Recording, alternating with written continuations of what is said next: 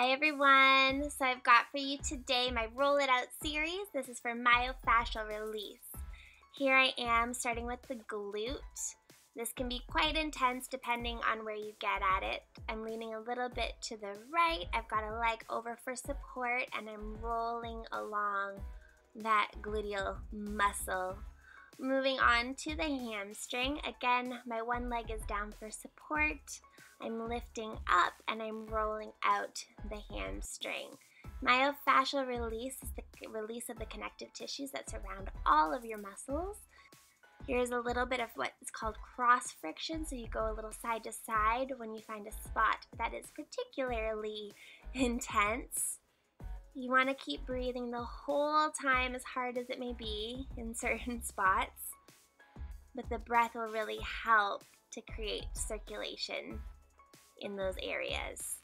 Moving on to a quad roll. Now I probably should have done it with the other leg so you could see exactly where I'm rolling, but I've got, again, one leg out for support. I'm using my arms and lifting my leg to help the rolling process. Quad rolling can be really intense, so as you can see by my face, it's brutal. I like to go through smaller bits, so I started up near the hip a little bit on the top of my quad, and now I'm rolling a little bit down closer to my knee.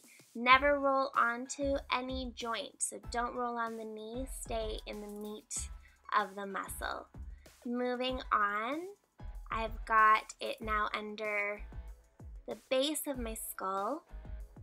There's two little nodules that are right there. It's where all your nerves and connective tissue to your optical nerves, it's all there. So rolling it out in that area can feel really relaxing and nice, especially if you have any tension headaches. I quite like that. Just a little side to side, letting the bumps of my bolster get out the knots. And now moving into some back rolling. You can take much longer than I'm doing in each of these positions. I just wanted to give you a good idea of how to roll out different parts of your body. So here I am again, not rolling onto the neck bone at the base of the skull or at the base of the neck, but I am rolling along the muscles of my shoulder blades. You can roll a little side to side, a little to the right, a little to the left, as you can with all of the other exercises. And then to finish here, I'm just going over the bolster for a nice easy stretch. Again, inhaling and exhaling to create even bigger release. I hope you enjoy all of these release techniques that I've shown you today, and that you can find a little bit of relief as well. It's a great addition to add to your workout routine to create better movement of the muscles themselves. I love mine and I hope you love it too.